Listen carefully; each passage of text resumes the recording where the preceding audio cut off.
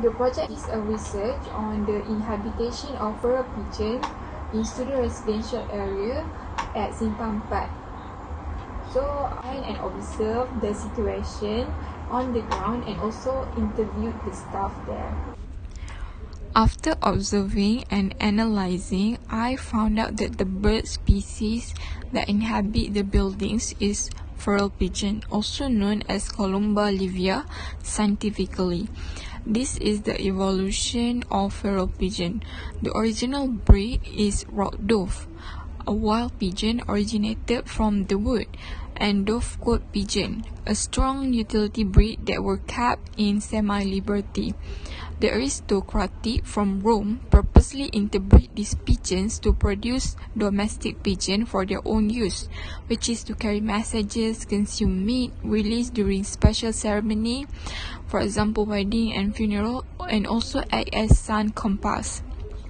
However, when domestic pigeons mate among themselves and they become out of control and overpopulate, it leads to a breed called feral pigeon with a stronger gene mutation that adapt urban area easily.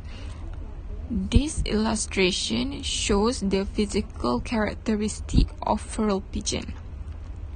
Feral pigeon is a swift flyer since it has long wings and powerful muscles with blue-gray plumage.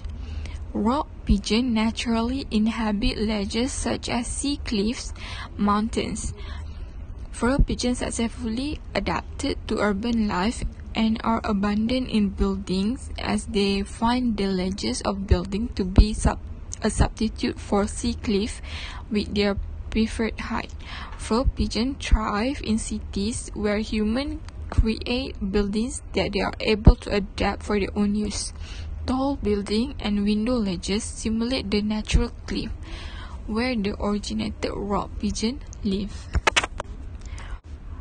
The following are the adaptation factors of feral pigeon in buildings. The availability of food, water, and shelter are their basic needs, as well as main factors that attract them inhabiting the area. The third factor is having higher melanin concentration. Feral pigeon is a stronger breed compared to the original breed, as they have darker pigment which are able to store trace metal and mitigate the negative effect. Thus, they able to survive in the higher lead concentration area. So this is the list of hazards that we have identified during the site visit. There are a total of 6 potential harmful hazards that we have identified. Followed by the result of hazard identification, risk assessment, and control that we have conducted. There are a total of 3 that are high in risk, and these are the recommended bird repellent that is very suitable for pigeon. Thank you.